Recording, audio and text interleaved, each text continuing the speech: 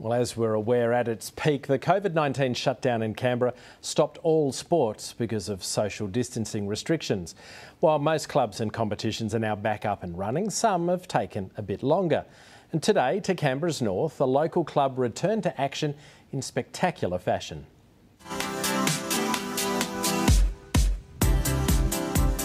The ACTHPA Hanggliding and Paragliding Association is in many ways like every other sporting group in our region. They used to meet regularly and then suddenly they couldn't. Today they came together for their first meeting since the shutdown in a location that just made obvious sense. It's been really good to get everyone out, and you saw we got a reasonable turnout this week. So we decided to do one out where we go and fly.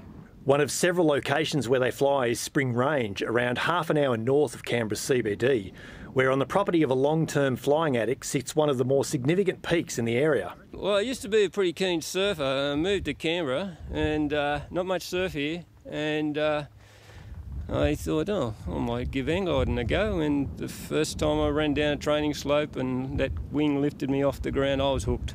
And there was plenty of wind around today, although eventually it was a bit too much for the paragliders.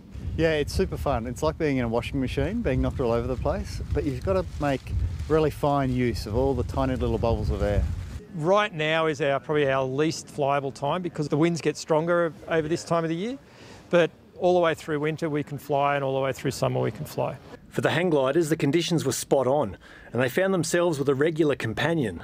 To be in the air, and we have a couple of wedges around here that fly with me pretty regularly. They're just fantastic. It's just flying in their element. It's just hard to describe. It's just a beautiful experience.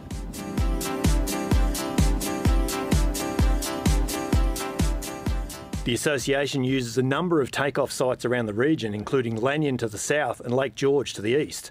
But for most, this cheapest and most accessible form of aviation means that the location almost always runs second to the thrill of flying itself. Nothing better than to walk off the ground, fly up and touch one of those clouds up there.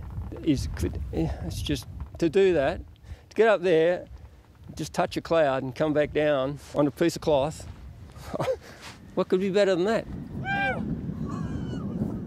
Brett McKay, ABC News, Springrange.